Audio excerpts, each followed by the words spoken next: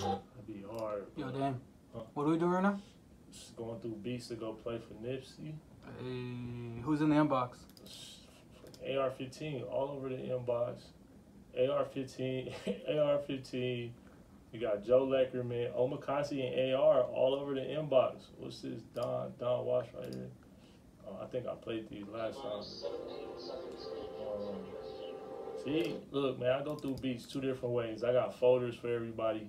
So if I got time, you know, and it's a session that I'm planning for, I can go through people's folders and pick the beats that I think gonna be in there. But I don't have time right now. I get called to the studio to be there in a certain amount of time.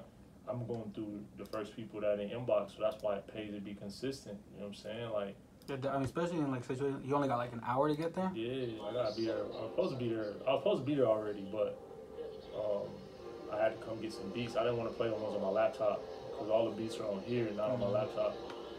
So pays to be consistent, man. I'm about to play all AR-15 and one for you, like 4 from Omakase, and then whatever else I find in the next like 16 minutes, I'm dipping whatever I got.